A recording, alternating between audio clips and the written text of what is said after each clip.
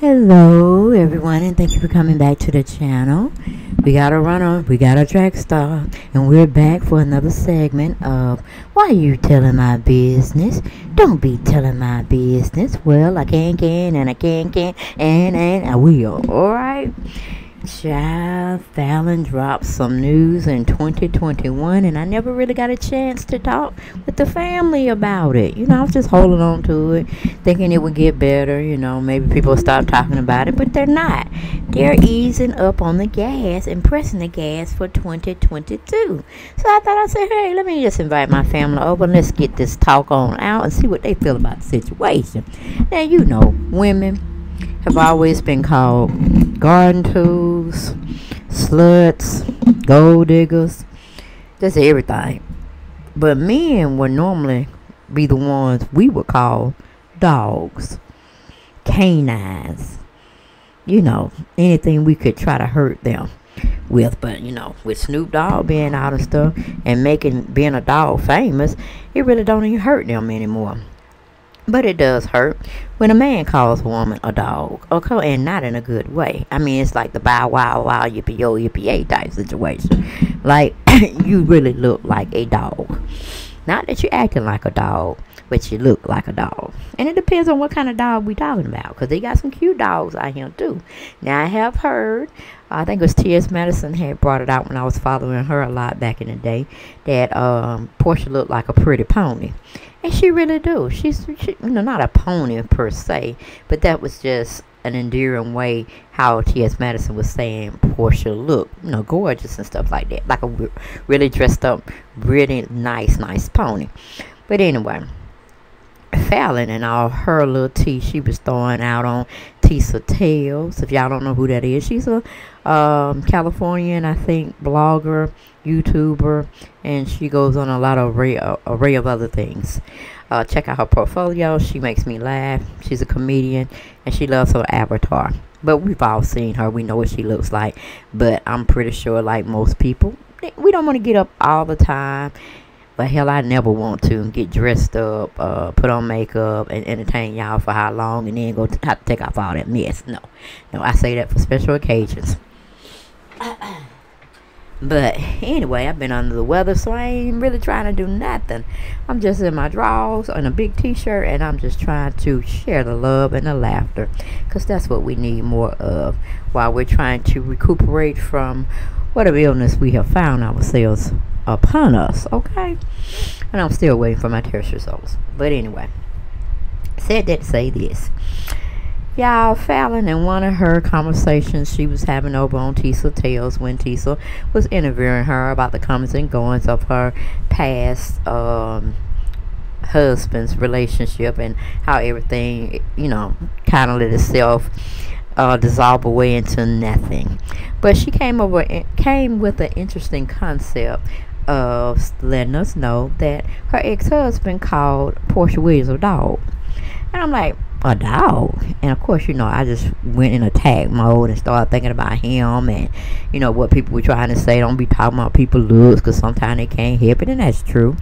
It just is. Beauty's in the eye of the beholder, the creator, and all that kind of stuff. I know. But so when you start calling names, then that makes me want to call you some names. We go back to him looking like a gremlin again. If y'all ain't never seen that Gremlins 1 and 2 movie, go check it out. And in some of his what do you call it? Videos or snapshots they took of him, he do look like a gremlin. I don't care what nobody say. And the portrait that they try to give us what Satan probably looks like, in the evil, ferocious, distractful way. That one with the brimming fire behind, and red and black and all that kind of stuff. Alright. But we all know Satan was an angel, the prettiest angel up there in heaven, and he just got too big for himself, and of course he became a fallen angel. But that's nor here nor there. But I wonder, is that the reason why Porsha called herself unfollowing Simon after she actually looked at the whole episode of her Porsha Family Matters, and she saw some unflattering things that he was saying about her, and she didn't like it.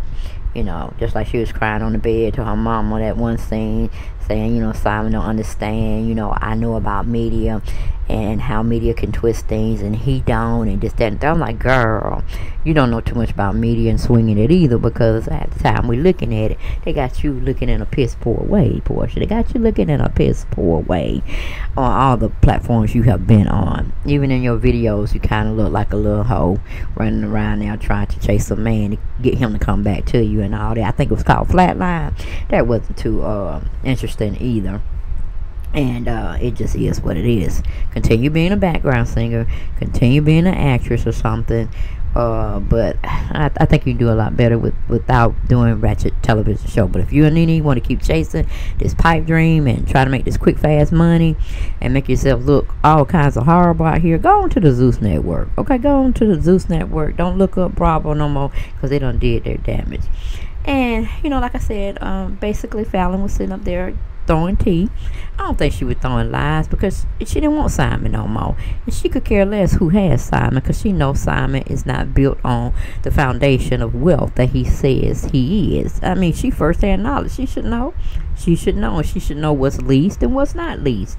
Okay, so and then the family dynamics, or his family dynamics, you know, he married her, put her out there, enticing her to be on the Real Housewives of Atlanta, or him wanting to get on it to do what, I don't know, because he didn't come out in a flattering way, and he didn't come out in a likable way. He was just like a servant or somebody passing by that we may have caught a glimpse, but you know, he was an extra or something to that degree. But you know, he just don't I don't know, it's like maybe he missed his calling and he trying to catch it up with the younger group now, thinking he can do some things. But no, now Shamir and her husband, that's likable, you can tell there's love there. Porsha and Simon, that's just like greed, let's get the money and that's it. And PJ should not be brought up in a situation such as that. You know what I'm saying?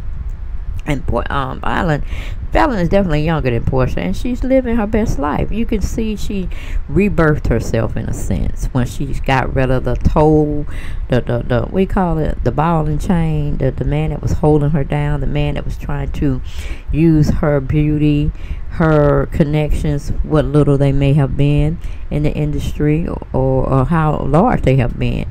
You know, he got his first taste of being being shown as entertainment for us, but basically he was a train wreck, a Titanic sinking in the ocean with nobody coming to save us, type of persona he gave me.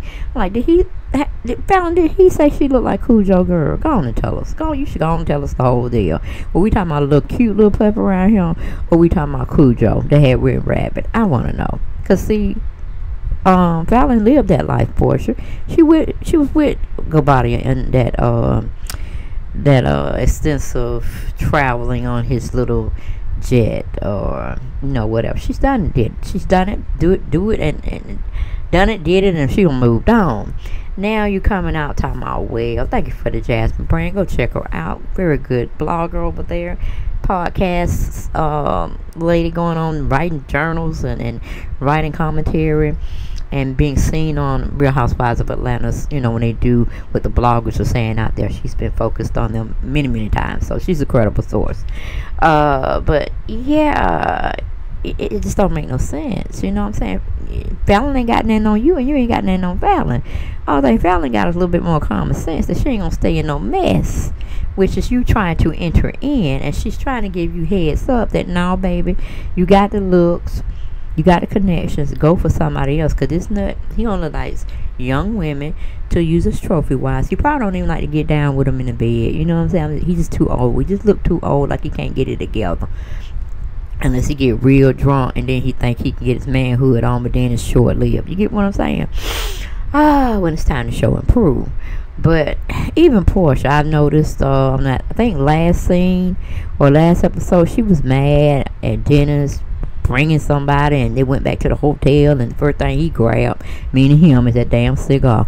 And it's like she wanted to say, you finna smoke again? Like, damn. I saw that frustration on her face. I was like, girl, see, that's what I'm talking about.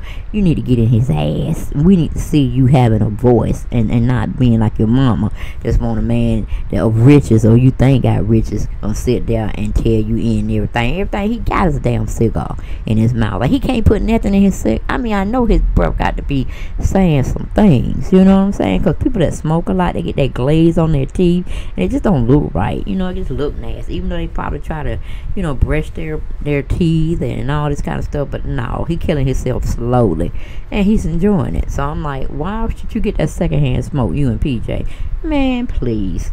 Dennis, where you at? Where you at? We need some patrolling over here. We need some patrolling. Because the only thing that man look like he want to do is play like Peter Thomas. Going around now, you know, hanging out with the women, sexing, drinking, smoking, and doing absolutely nothing. But he ain't trying to raise no kids either. I think Peter Thomas's kids are all grown, okay? Anything he had to say, okay, I can't act this way around my grandchildren. Because we don't want to give them no unsightly digs to try to portray me later on in life, and it don't work out for him. You know what I'm saying? So we're gonna try to keep it clean and kosher. But this joker right here, he going smoking around the kid, drinking around the kid, partying around the kid. Like, what kind of examples he setting? The only example was set, it was probably when he had Fallon in his life, and that's how he think that's sexy. That ain't sex. I wish somebody just take it and snatch it out of his hand and throw it down and say, man, get a life. You too old to be acting like this. Get in your business somewhere. Let us come see you. Do one of them father things where the kids gotta come watch you do actual work and who you get down with. I'm like, cheater. Okay. And I don't know why he wear that darn shirt. It look like an upside down cross. He give me some creeps. I'm telling you, the man give me the creeps. They ain't sitting up there, Land Elizabeth, trying to donate to the Jose Williams. What he give, 5,000 Porsha? He should have been giving 20. Well, just say 1 million. He should have gave it 1 million. With the holidays coming up and all like that, Elizabeth and the organization could have definitely used it. But I know he didn't give her no 1 million. I know he did, because you didn't say nothing about it. You didn't say too much about it, okay? And he was just using your family to try to creep into their legacy of non-civil rights and non-violence and being a very good advocate for minority people. So he was just trying to play on that, but he wasn't about nothing. He did the check cash. That's what I want to know. Did the check get processed? Did it come back with sufficient funds and not insufficient funds? Let us know, Porsha. That's what I need to know, and I'm pretty sure you didn't put that shit in your book. Stuff that we need to know, you don't tell us. We got to find out through other bloggers, people leaking stuff around you, sitting at your table, leaking stuff, getting paid behind your back. That's what I'm talking about, Porsha. We got to find out from them, not from you. And you sitting up here looking like a hoe on a throne, like Jezebel or Bathsheba. That's a whole hot mess. You know what I'm saying? But we don't want to go beat you with the Bible. You getting beat in the public opinion already, okay? But this woman done been down now. She don't had the wed. She don't and she probably didn't have 3. So what makes you think you need 3 weds? She failed with this man in 1 marriage. She didn't have 2 other ones. Just say she failed 2 or 3 more times. She got the hell on, okay? And she got some exoticness about herself. Alright, I think her mama's half Asian, half something. She got something else in her too. But she consider herself black. And you know, once they say you got 1 drop of black blood in your system from a black man, you black. Or a black woman, you black, honey. But I don't think she was trying to portray herself as anything else other than black. But it is what it is, you know. Some of us get high class and we forget about just the one strand that's gonna make us dominant, meaning black. They gotta go say, oh, I'm Irish, I'm what do you call it? I got some Swede in my blood, you know, anything but African, anything but, you know, anything dealing from the motherland. They gotta be everything else. They gotta be Canadian. They gotta be European, which we're all European in some form of fashion. We're not just one dominant race anymore. But it just is what it is. You know what I'm saying? It just is what it is.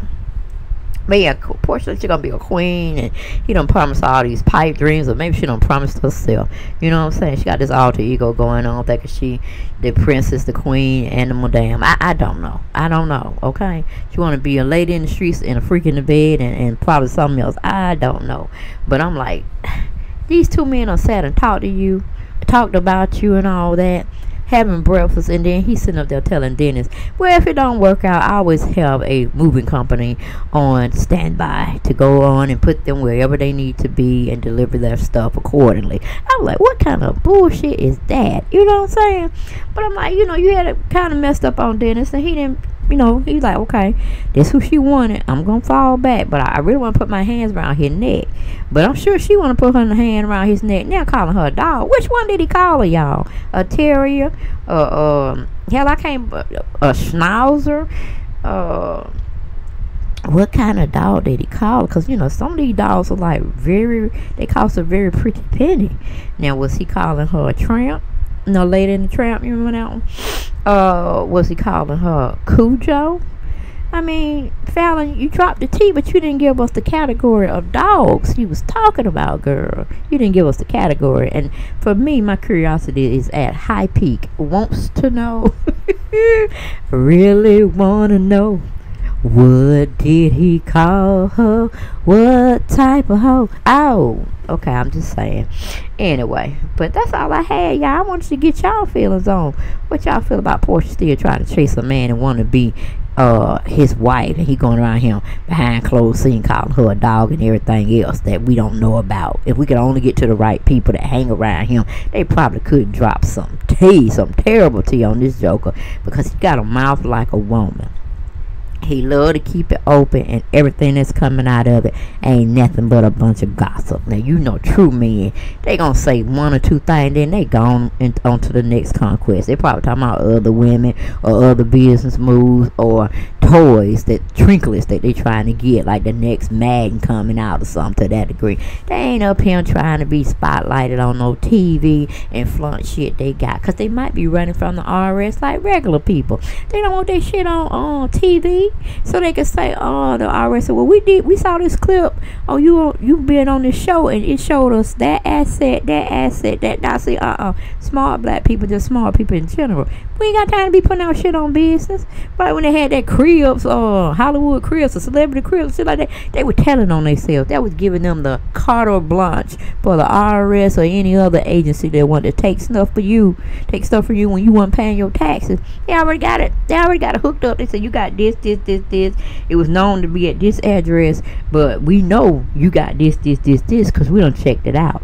We know you the owner of that. We want it. We gonna come get it. You might as well just go on and present it to us. Have it out available for pickup, for repossession, because we need our money. So when you're going out like a character like this, showing everything and all that, you don't need to be folk like that. You need to be with folk that hush. You know what I'm saying? Make like you're a part of the mafia or whatever. You don't want nobody to know nothing about you but what you want to show them. And if they get too close, you might need to be investigating them, because they might be working for the man, meaning the RS man. I'm just saying, keep your business to yourself. And you ain't even got to keep your friends or your enemies close to you at all. Just don't keep nobody. Keep the Lord and all your endeavors, whether they be good or bad, between you and him. Because anybody else will fuck you up. They will get you behind bars, and you'll be serving time, or you'll be in the graveyard. Okay, I'm just saying. You ain't got no friends out here.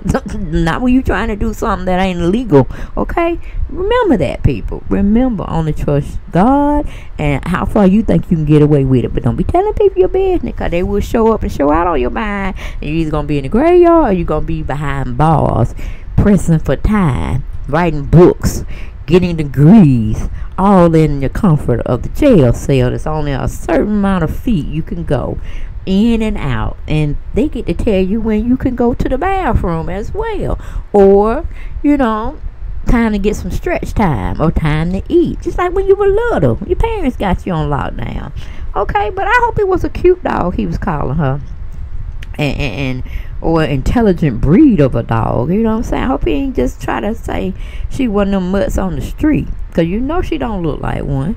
But for him to even express to his wife or girlfriend at the time, I think it was his wife, because he was trying to get on this show. He's very interested in getting on this show, and he called Porsha a dog.